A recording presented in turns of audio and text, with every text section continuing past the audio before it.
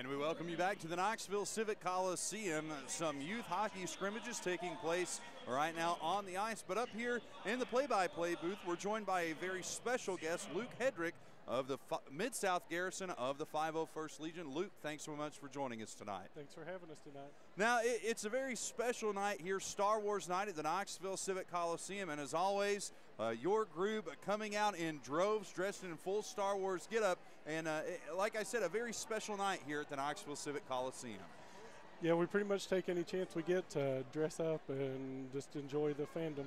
Now, I understand you're pretty high up there in the Mid-South Garrison, the executive officer, if I'm not mistaken? Yeah, that's correct. It's actually about to be election time, so that may not be the case in a month, but as of right now, yeah.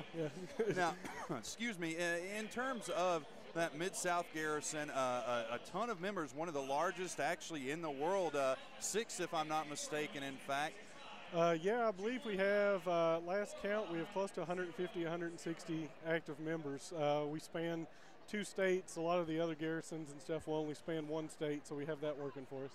Now, for those of our fans that don't exactly know, what really is your guys' purpose? Are you just a bunch of guys that love the films and want to get together and go out into the community? Or I understand you also do some charities and fundraiser events too. Right, yeah, it just started with a couple of guys that just wanted to dress up as stormtroopers, and it eventually snowballed into what it is, a worldwide organization today.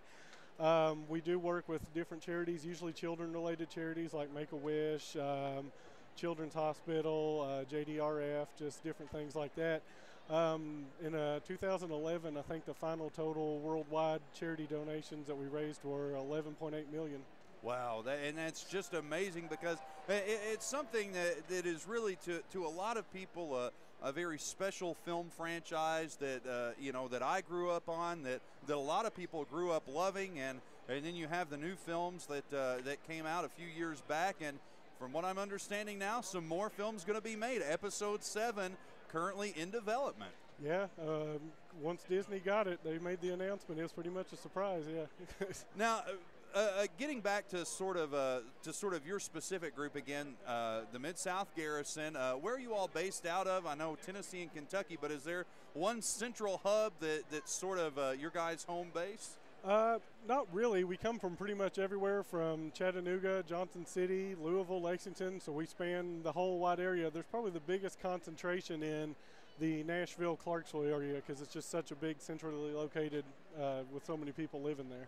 Now I imagine you all get new members from time to time. If we've got a Star Wars enthusiast that has the costume, says, you know what, I want to join this group, it sounds like a great time, how do they go about doing that? They could just go to the 501stlegion.com, or they can go to the midsouthgarrison.com and just look around on the forums and get to know us. We'll invite you out, help you build stuff. Pretty welcome and opening group. Now, the one question I have is, as we looked around earlier tonight, kids that were coming into the Knoxville Civic Coliseum, you had a bunch of your group out there dressed up, and kids just in awe seeing some of, their favorite characters brought to life here at the Knoxville Civic Coliseum tonight. But in terms of a new member coming in, do you ever have a new Vader trying to replace the old Vader, or how does that, do you have to sort of earn your stripes before you can decide who you're going to be? Well, no, you can actually start with any costume you want. It just depends on how much money you're willing to put into them. We actually have probably several Vaders in the garrison, but usually just once one person per city has one, then a couple other people usually just will back off of it. I do know Nashville has a couple, but it's just kind of when there's an event, first person to sign up that says I'm Vader, they're Vader.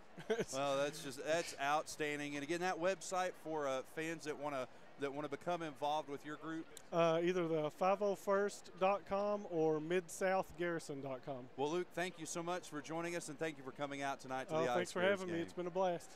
Fans, we've got a lot more ahead in tonight's broadcast. We invite you to stay tuned. A little later, we're going to be talking to Miles Baker of Premier Martial Arts, a few Star Wars enthusiasts in his group. A lightsaber performance will be performed in the second period, or the second intermission, rather.